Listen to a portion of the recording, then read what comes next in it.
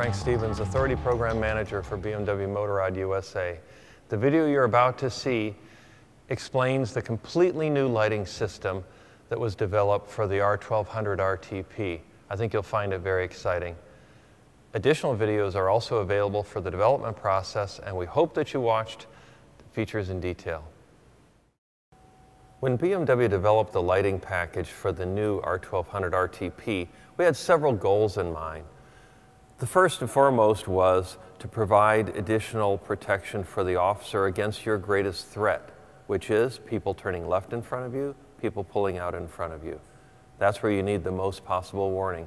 We also wanted to clean up the appearance and remove some of the Christmas tree effect.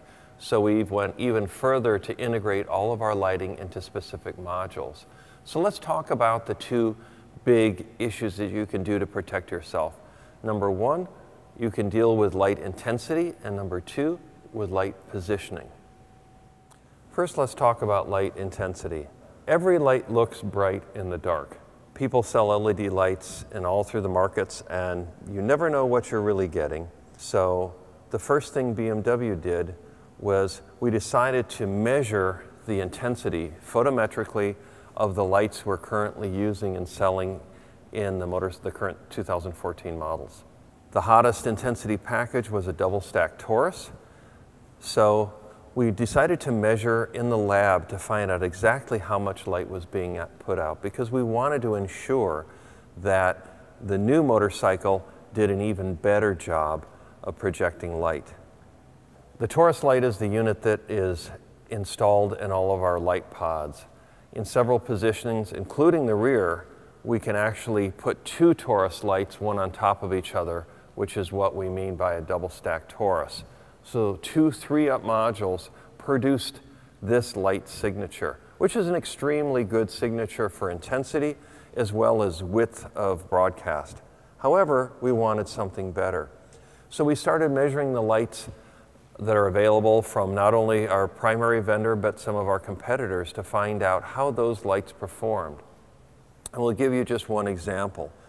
The light you're going to see now is called the T-Rex. This is a very, very bright light. It looked absolutely wonderful in a light bar, but when you look at it in the lab, you'll see it has a very wide dispersion, but not a high degree of intensity in the center. This light didn't perform the way we wanted because we want that high, intense heat in the center. So we continued to work with other lights, and we came upon this light, which is a new version of an old favorite, the LED X. We were able to gain that wide signature of the T-Rex, but the high intensity of the Taurus. What we accomplished was producing one light unit that actually is more intense than two of the prior units. So not only do you have twice the light signature, but you do it for half the cost. We then looked at the takedown light. The takedown light has been a very, very popular option. The current 7 LED takedown light that we've been selling for years produces a wonderful signature, but we found that most agencies utilize the takedown light more in the wig-wag mode during bright daylight than they did illuminating a violator stop at nighttime. So we wanted a light with a greater amount of intensity in the center so that we had more visibility in the wig-wag function against oncoming traffic. Again, giving you that visibility when you're a block, 2 blocks, 3 blocks away to somebody that's standing there waiting to make a left turn or pull out in front of you. So again, we looked at various lights. One of our lights, again, was a Taurus. It's a favorite of ours. And we looked at it and we said, you know, that's not a bad signature, but it's not as good as what we had before. So we started playing with positioning, because a Taurus is a nice compact light and would fit well in our space that was available. So what we came out, we tried a lot of different positioning and ended up with side by side. And look at what that looks like. A dramatic difference in the light heat and temperature in the center. You can see this light a mile away, and it's very difficult to avoid. So we got the wide base that we're looking for, again, to illuminate a violator stop at nighttime, but what we really got was an extremely hot signal in the middle, which makes it very difficult to avoid or not notice when it's coming towards you. Light positioning is the next thing, and we decided to take a cue from the studies and the input that we've seen. Again, we're looking at when a motorcycle is a block away, 2 blocks away, 3 blocks away, it's within a relatively small angle from the person observing it if you're looking to make a left turn or pull out. So we eliminated the 45-degree light, which quite honestly wasn't visible to anybody significant in moving mode that would be a risk. And we decided to change the front light to a forward and a forward 10-degree offset. Now what you see in the angles are just the primary heat of the beam. The beam's actually spread out wider than this. But what we ended up doing with this signature is giving you essentially 4 times the forward lighting intensity that the prior model had. Because remember, each light is twice as intense as its predecessor, and we now have 2 of them facing forward on each side. So this gives you a forward signature that's very, very difficult to miss.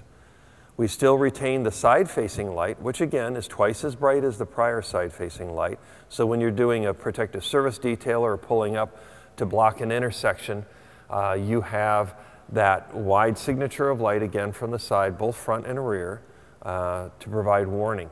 But the primary beam is focused to the front, and what a difference that makes. We accomplished this by creating a completely new light system. By putting all these lights, they generate some heat. We needed a heat sink for them. So the core of the new front light unit is a cast aluminum heat sink. On that heat sink, we then attached a circuit board. Why? We wanted to get rid of the ground screws and bullet connectors and make everything plug and play. Make it simpler for the dealer to install and make it less likely for anything to come loose or cause a problem. We then added the takedown lights at the front, the pair that are side by side, as well as the side-facing alley light. Those all mount on the underside, so the signature on the bottom half of the light is always white.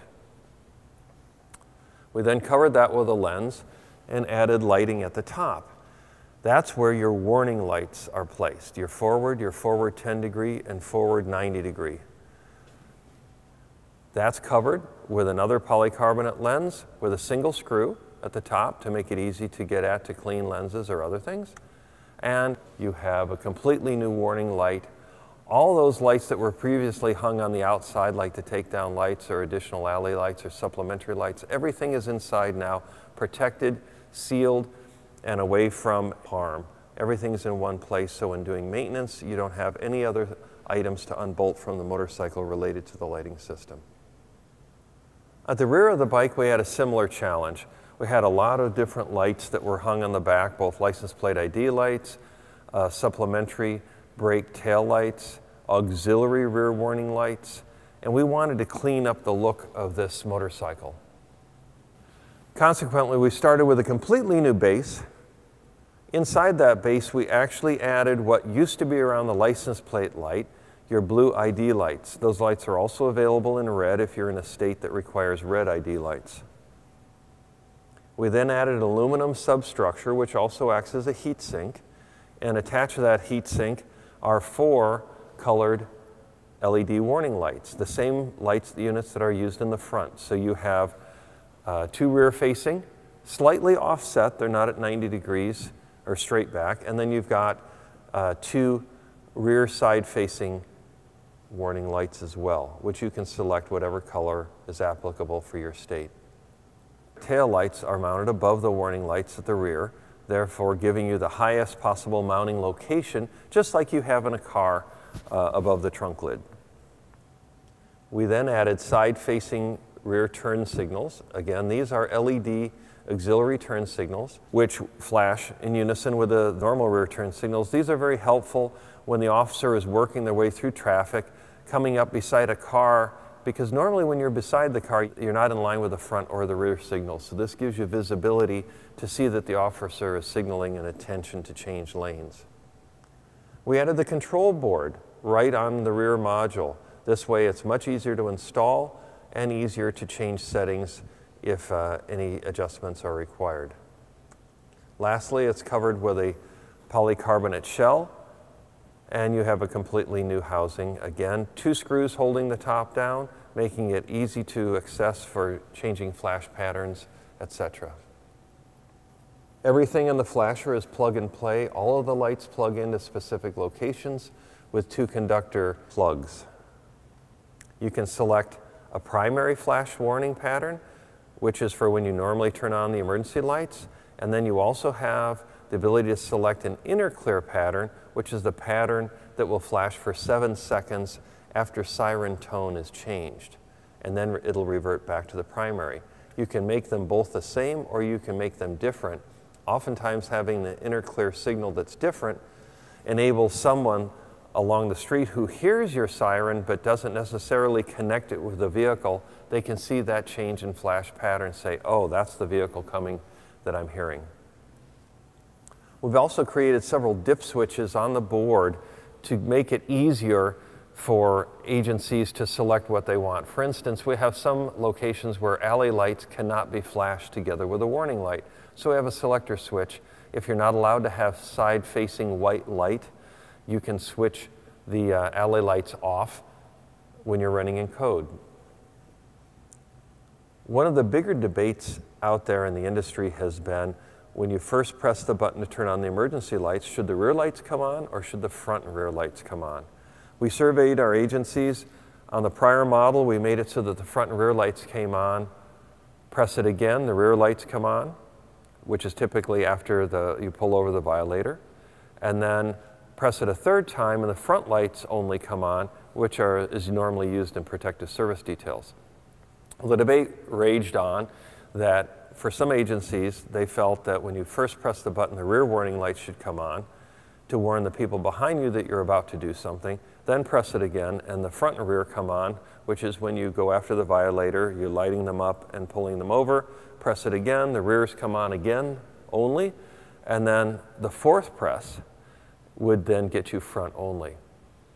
So what we did is we created a selector switch. You can have it either way you like. Whichever method your agency prefers is selectable through that flash actuation grouping switch. The third switch is to select a California steady burn for the left front light because Title 13 in California requires the forward left front light to be steady burning. And then the fourth switch is used for reprogramming because there's a micro USB jack on the board, so if any software updates come out, the board can be updated in the field rather than sending it back to the manufacturer. What it produced is a smaller, lighter, more compact light unit. Notice the Fresnel lenses for the license plate ID lights, as well as the auxiliary brake tail lights and auxiliary side turn signals. Compared with the old housing, the new housing is actually lower, reducing the kickover height required, and it's narrower. It's a more compact unit. However, we still have that age-old question of when you raise the radio box lid to access a computer or some other device inside the radio box during a violator stop, your rear lights are now facing the sky. What do we do about it? We've created a duplex auxiliary rear warning light that mounts directly to the antenna bracket, and that light stays in place when the radio box lid is raised. It contains 2 of the exact same LEDX lights that are in the rear and front warning, all in a compact cast aluminum housing, which bolts directly to the antenna bracket. It's a wonderful unit. It's bright, it's clear. When it's ordered in red, red, blue, blue, red, blue, or blue, amber. Thank you for watching the video. We hope you found it interesting. However, if you have any questions of any kind, please don't hesitate to contact us. You can do so by clicking on Contact Us on the Police Motors website, and any question that you send will be answered. Thanks a lot, and ride safe.